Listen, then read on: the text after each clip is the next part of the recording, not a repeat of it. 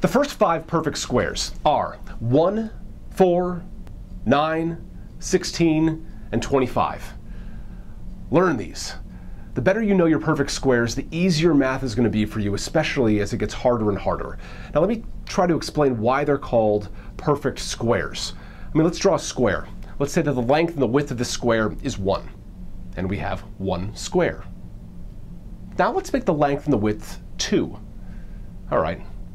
How many squares do you see inside here? I see 4.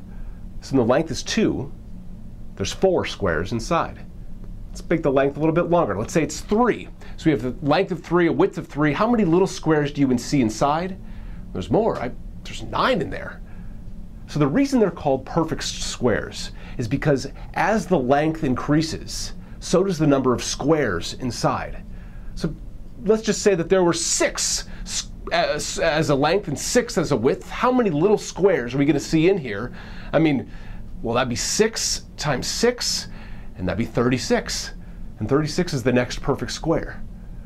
So I hope that makes a little bit of sense, and really, try to study up on your perfect squares.